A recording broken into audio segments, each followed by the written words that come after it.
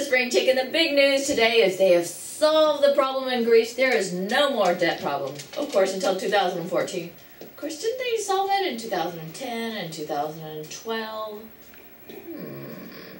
Also, Comic-Con officially starts today in San Diego. So for now, we're going to bring Oldecam on with comments on the headlines of today. It looks like the Gang of Six numbers aren't quite what they said. I know, BS says that's, yeah, they're using Obama math. It wasn't 4.7 trillion in savings. It's only 3.7 trillion in savings. It's not 1 trillion in new taxes.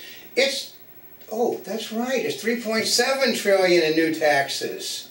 Yeah, and who taught them how to add? That means there was no cuts in the budget whatsoever. They're going to raise taxes to cover everything, but they're not really raising taxes. They're lowering the tax rate by cutting loopholes, which of course then they found out that they're not lower. They're closing the loopholes, but adding new taxes to millionaires and billionaires. But they said it has the same chance of being passed by the House and Senate as does Tim Pawlenty of getting the Republican nomination for president, which is 0.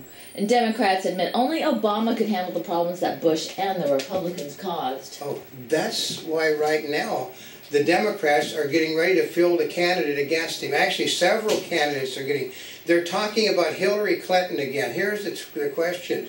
Would we be in this mess if Hillary had been president? And the Obama people are trying to avoid making statements. So, I listening last night. They had a Catholic priest and he said, "Son, would you continue to lie to me, a Catholic priest, and you being a good Catholic?" And he said, "Well, I think that she might have made a good president." No, that is not the question that was asked, son. Can you tell? The question was, do you think we would be in this mess if Hillary was president? Well, and he said, "No more well, son. I am a Catholic priest. Consider this to be a confessional." And I know. I saw part of that. Yeah. The guy wouldn't answer the question. He wouldn't answer the question, and the Catholic priest got him. He refused. He did give well, I think she would have made a good president, which is basically, in the end, saying that they would not be in this mess if Hillary would be there and not Obama. And nearly 24 dead. A scorching heat wave moves east. Oh, God, it's just a heat wave. They do it every summer. It's been every summer they have a heat wave. I've been around forever. And the heat happens. Okay, they didn't used to have air conditioning when I was little. The best we had was swamp coolers, and my mother never could understand how a swamp cooler worked. So she would turn the swamp cooler off, not understanding that it has to run continually to keep cool air coming into the house. So I know what I've been here when it really got warm when I was young. Yeah, and we're under a marine layer and it's cool. Yeah. Yeah, and people back east are going, "What are you complaining about?" Because it's loud. It's crappy weather to shoot in. Yeah. You can't. High def equipment cannot work in with cloud coverage, fog, and every god awful thing you'd think of with it. So.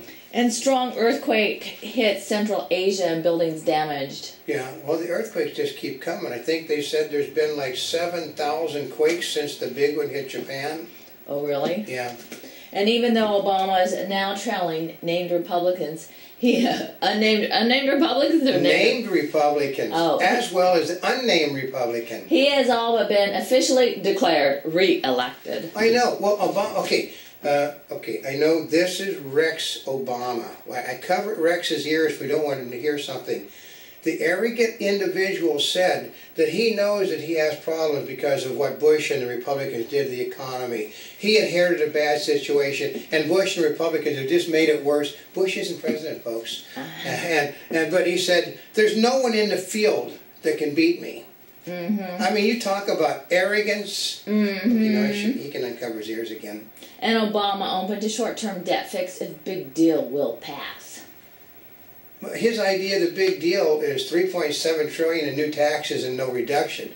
But as everybody has pointed out, the fact that it doesn't deal with the debt ceiling. It deals with reduction of the thing. And you know why they're doing it? They're trying to do this because I'll cover his ears again.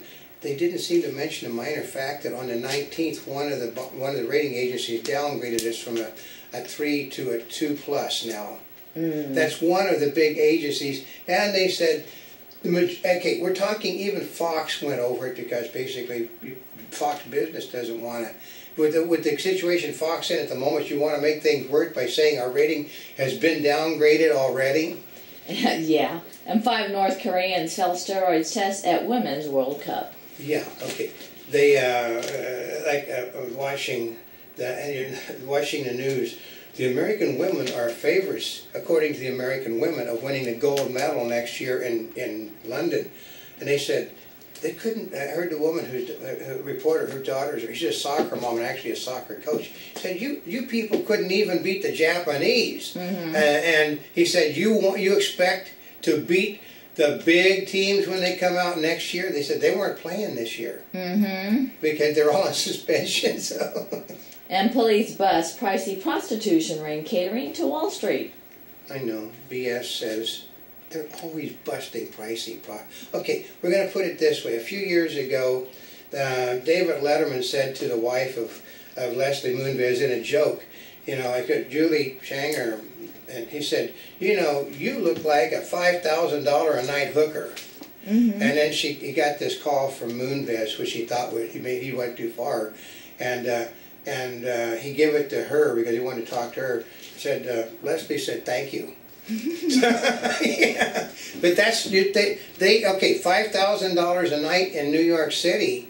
That's normal, folks. That's not abnormal for the guys that got the money. Ask Charlie Sheen.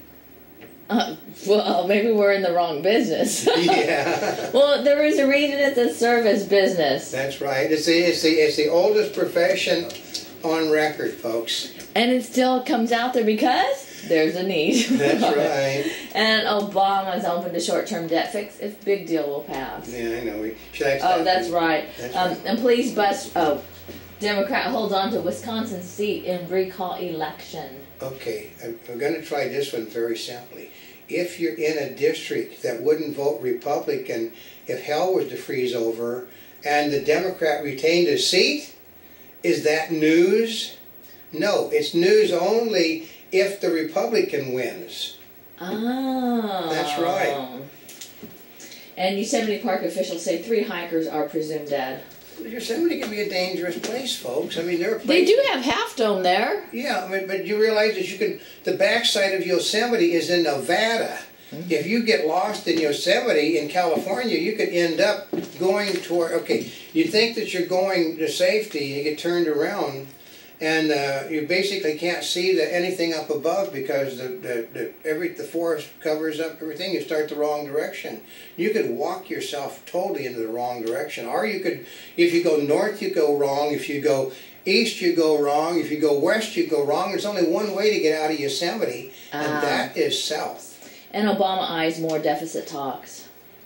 Yeah, because yesterday they went nowhere again because the Republicans are being intransigent because he called himself the only adult in the room when the Republicans are in the room, which is basically how to get them to come on board. But they already know they've only got 70 Republicans that are willing to stand on their principles. The others are going to vote to raise the debt ceiling and give Obama his victory. The Republicans are about to assure the re-election of Obama. And snakes threaten Hawaii's fragile island ecosystem. They're not supposed to have pets for snakes in Hawaii. You can't get snakes into Hawaii, and yet they're catching pythons, they're catching all sorts of things that have came into the state. You can't get through anywhere with a snake, and yet people are bringing them in, which means they got to be being smuggled in on boats, which are pulling up alongside a beach somewhere and unloading the snakes. And feds, Harvard ethics fellow hacked nearly 5 million papers. Yeah, and so much for that. You're doing research though, so. And jury, U.S. government rightfully took families' gold coins. Now here's the trick is, the coins were supposed to have been destroyed in the Roosevelt era. 80 years ago the coins were supposed to be destroyed. 10 of them were $75 million. Were found in a safety deposit box that had been sealed for 50 years. The problem is that there is no proof that the coins were ever stolen. And since there was no proof the coins were ever stolen, you can't work on the assumption that they're stolen coins. So therefore, they've got to have a judge make the decision on whether the coins are be destroyed or handed over. I love this. They said, well, this family obviously stole the coins. Well, no, there was their grandfather's safety deposit box. Well, if it's their grandfather's safety deposit box still for 50 years. He's been dead for 50 years. But they've been paying this stuff because, you know, it's basically his son didn't want to look in a safety deposit box. And finally the grandchildren decided, we're paying it, it's ridiculous. Let's go look and see what's in there, right? And there was $75 million worth of double eagle coins. And the government jumped, because the people did what they did. They contacted the government and said, we found these, and the government confiscated them as stolen property. What? And a federal, and a panel of feds decided they were obviously stolen. No, you have to prove they were stolen. That is the law. And they can't prove they were stolen, so they're going to have a judge decide one way or the other. First of all, they're entitled to $7.5 million no matter what. Why? That's a finder's fee. Oh. And they just want to destroy the coins, period. Jeez, those are major collector's things. They're collector's items. Because, okay, the people didn't destroy the double eagles, they kept them. What it was is there were 40-some thousand made. I would keep it. The government ordered people to destroy the coins. Most of them didn't. Well, see, part of it is when the government ordered them to destroy it, then they all kept them. They kept them. Yeah. And he put his in a safe. He put his in a safety deposit box.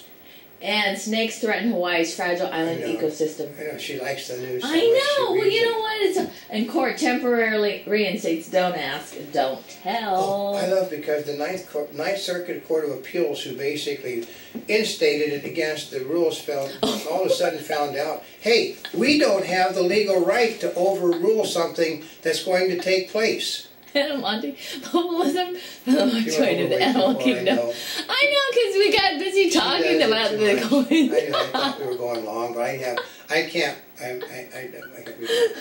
you know. A Monty Bubbleism from the Mark Twain of the Animal Kingdom. Okay. You know, the world passes many people by.